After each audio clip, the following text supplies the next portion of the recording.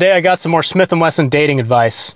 All the way back in 1922, Smith & Wesson would start marking the frames of their revolvers with this Made in USA stamping right here.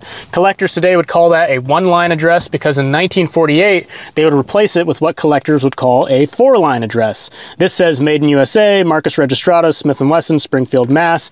And this can be particularly useful in determining the age of especially post-war commercial revolvers because during World War II, Smith & Wesson curtailed the manufacture of several civilian models, and they wouldn't pick them back up again until 1946. Such is the case with these K22s. So to have one that says Made in USA, we know automatically that it was made between 1946 and 1948, and Smith & Wesson probably ended up making over 1 million of these K22s, Model 17s. So to have one of the really early ones that says Made in USA is particularly attractive to someone with autism like myself.